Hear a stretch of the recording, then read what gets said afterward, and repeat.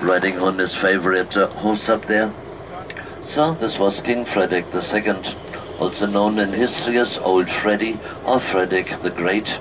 He ruled in Berlin for 46 years. Under his rule, Berlin became a very important city in Europe. Before, Berlin was a rather unimportant trading town in Central Europe until the year 1701. Only the principal conductors, Mr. Daniel Barenboim, and one of the world's best conductors. We are happy and proud to have him here in Berlin. He turned this opera into the #1 opera house again. Then over there to the left you can see Mr. Schinkel's new guardhouse, built in 1818. There's a pretty Roman entrance hall. Today this is a memorial in memory of victims of violence altogether. Unfortunately, we get more victims of violence in the world every day. We just have to turn on the news. They also call it the Brecht Theater. It was founded by the famous Berliner poet Bertolt Brecht, and he lived in East Berlin after the Second World War. To be an East German ministry, also built from prefabricated units, like the building of Aeroflot ahead of us to the right.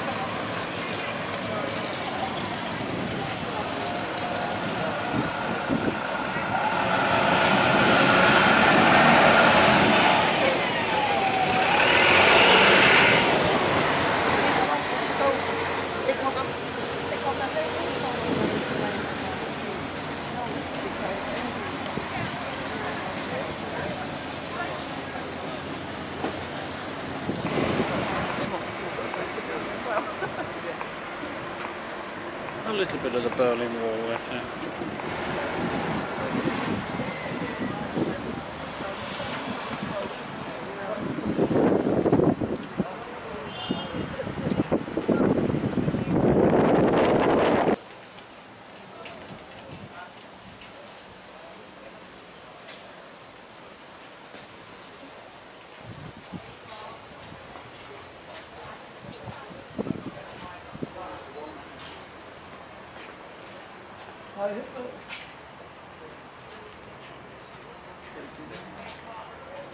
This is nice.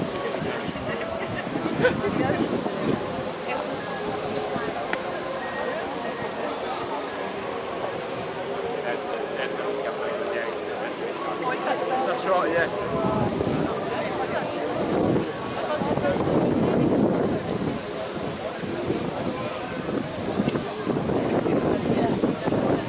Which one's the balcony that he did? Sorry.